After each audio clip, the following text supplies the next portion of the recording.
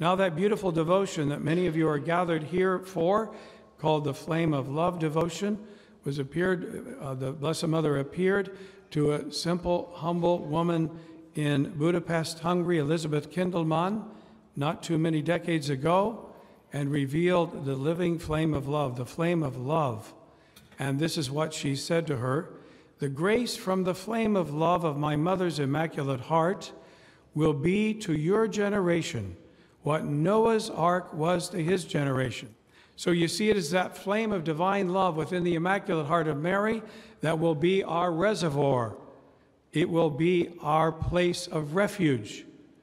And that is not just a physical place, although it is that as well, but our spiritual place of refuge and protection, which also always has physical effects in our lives.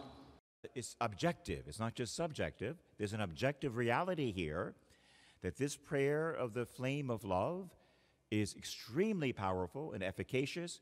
We need it for this time. Amen? Boy, do we need it. And there's a quote, I don't hear this one too often, so I wanted to share this quote from Elizabeth Kindelmann's diary, where Jesus said to her, of course, through this prayer, the one we just prayed, Satan will be blind and souls will not be led into sin. See, those go together. It's Satan frequently who's behind your back or your teenager's back, urging them and nagging them and obsessing them with temptation and with sin. Frequently when that happens, it's the devil himself. He needs to be blinded and bound away from the poor soul who's being persecuted in this way to sin when he or she doesn't want to sin. So the Lord said to Elizabeth through this prayer, Satan will be blind and souls will not be led into sin. Then he goes on to say, the Lord explained, quote, Satan being blind signifies a worldwide triumph of my Sacred Heart, the freedom of souls, and a full opening of the road of salvation.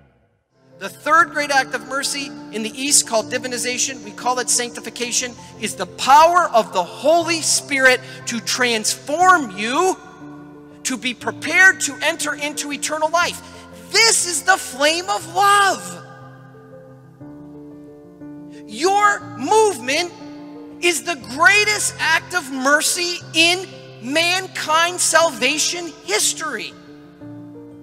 This is it.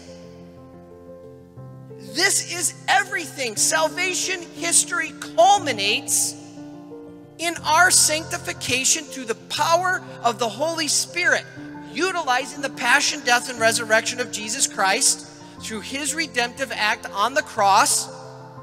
He rose from the dead by the power of the Holy Spirit. This third great act of mercy is what turns us and takes us back to God, the Father, for all eternity. This is the flame of love.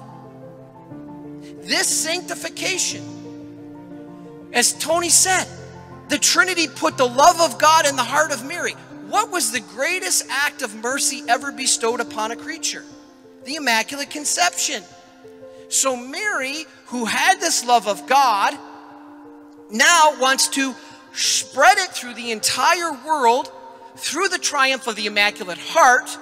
She will prepare the world for you to be ready to receive as that love of the Holy Spirit is poured back onto the world, that you're ready to receive it, that you're ready to be sanctified. That's the flame of love.